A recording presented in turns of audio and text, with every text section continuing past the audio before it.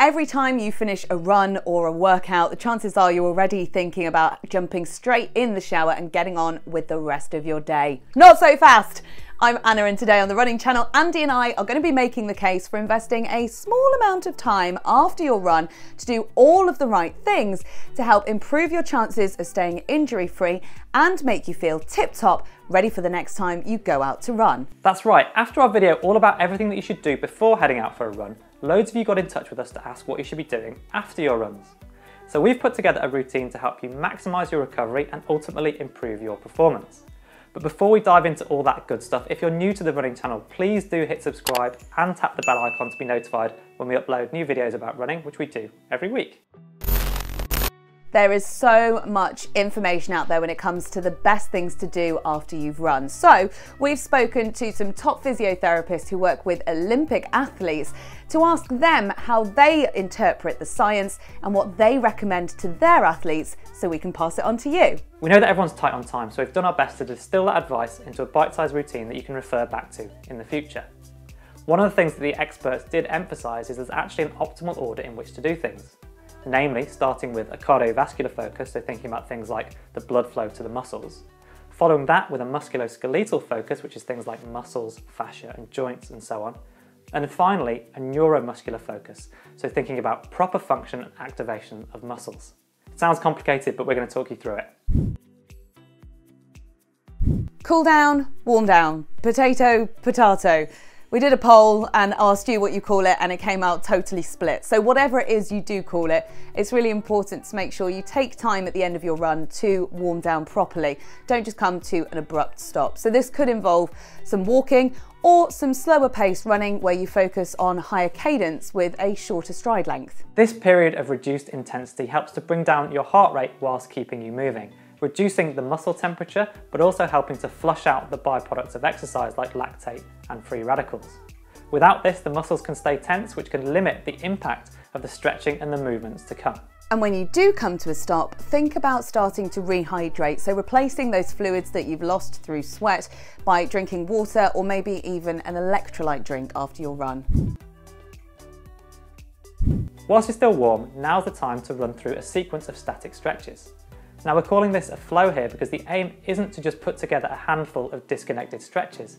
Instead, it's to move between a sequence of closely related stretches in a clear order. This flow sequence is targeting muscles and fascia, so it's going to look at restoring water balance, elastic capacity, and also moving metabolites to the tissues. So we're going to be looking at holding these stretches for 15 seconds at a time, and that is to reduce muscle stimulation, to reduce trigger points and knots, and also to flow easily into each movement. Don't force it.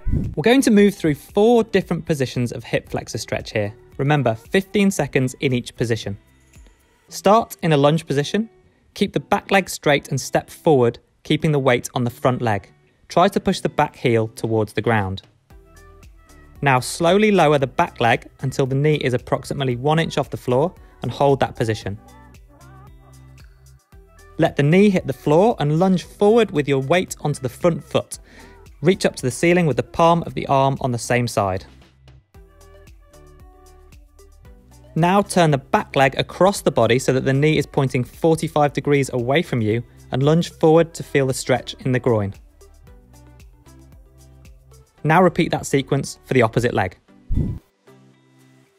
There are 2 positions here. So firstly, on your hands and knees with both feet touching and the knees apart, sit back into the heels and drop onto your elbows, keeping your bum up towards the ceiling so that you feel the stretch in the groin. In the future, you might want to also try this with your feet apart. Now move to a sitting position with your body upright and the weight on your hands in front of you so that you sit back onto your heels or ankles.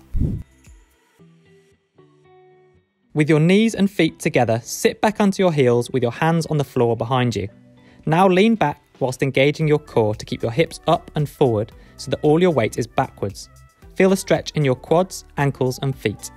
Now let's take a look at 2 positions to stretch your glutes. So just note they do seem very similar, and the key is the knee position of your front leg. So start on your hands and knees and take one knee forwards and the other knee back. Cross the front foot in front of the back knee to make a figure of 4 shape, and then drop down onto your elbows and slide your back leg away from you so that you're resting on your front hip. You should aim for your back leg to be as straight as possible. And the second one is very similar and comes from the same starting position, but this time keep your knee and shin across your body at right angles and bring your chest down towards your shin, and then repeat on the other side. Okay, moving on to your hamstrings, you should be aiming to touch the outside of the ankle of the leg that you bend towards on these. So first off, stand with your feet wider than shoulder width apart. Now reach both hands down to the outside of your left foot, lifting your chest as you do so. So maintain a good posture and bend from your hips and don't round your back. This means your eye line should be forwards rather than down. Then repeat on the other leg. Remember, aiming to touch the outside of the ankle of the leg that you're bending towards. Now, from a standing position, bring your feet to shoulder width apart and do the same movement. And finally, bring your feet together and bend the knee of the opposite leg that you're turning towards. So the leg that you are turning away from should be bent. For the calf, there are 2 positions for each leg. Firstly, stand with your back heel off a step or just leaning into a wall, keeping your back leg straight to stretch your gastrocnemius. Now, in a similar position, but this time bend the back leg to stretch the soleus, which is the lower of your calf muscles. Repeat both of these for the other leg. This is the last one now. So lying on the floor on your back, pull one knee up to your chest and hold, tucking your hips under and keeping your core tight. Then repeat this with the other leg on the other side. We know you're always pushed for time, but if you want to maximise recovery, then now might be the time to consider doing a little bit of foam rolling. We've got a video on the running channel all about everything you could possibly need to know about foam rolling, including how to do it best, so do check that out. And if you can, take a little bit of time now to do some foam rolling to potentially reduce the impact of delayed onset muscle soreness, increase flexibility, and reduce any muscle fascia adhesions. Don't worry, we're not saying that you need to add yet more stretching into your routine, but we just wanted to go through and show you the difference between the 15-second holds that we just did in the flow sequence and longer holds of up to 30 seconds. The shorter stretch holds influence muscles and fascia, whereas longer stretches influence joints, tendons and ligaments. So if you have any particular areas that you often need to spend a bit of time on or that you're prone to issues with, then now might be the time to look at doing 2 30-second holds on each of those areas. Now this is the bit that really surprised me when it came to talking to the experts about what to do after every run. So this one, time-wise, is probably best reserved for after hard workouts or long runs, but we do challenge you to give it a go, see if it makes a difference, and let us know in the comments how you found it. So, we've gone through looking after the cardiovascular system by doing a cool down, and we've looked after our musculoskeletal system through doing the stretching and foam rolling. So now let's look at reactivating or reminding the key muscle groups how they should be functioning. You're essentially telling your brain, this is how I want you to work, to re-engage postural muscles that might have become inhibited following a tough run or workout. Think about trying this short 4-minute reactivation circuit. Start by dropping onto your elbows and holding a plank position for 30 seconds.